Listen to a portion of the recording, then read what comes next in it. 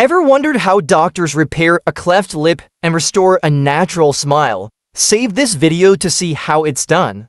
Millard rotation advancement repair is the most common technique for closing a left complete cleft lip. Before making the first incision, precise markings are placed to plan the procedure. Key points mark the lip commissure, Cupid's bow edges, nasal ala, columella, and the most superior available lip skin.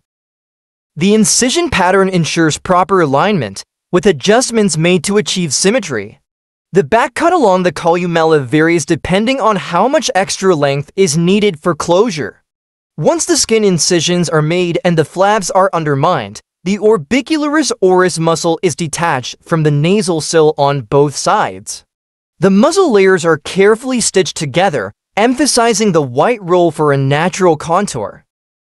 The lateral cleft side forms an advancement flap, while the medial non-cleft side functions as a rotational flap. Although the M and L flaps are discarded in this animation, they are usually used for mucosal lining closure during real surgery. This precise technique allows for functional and aesthetic restoration of the cleft lip.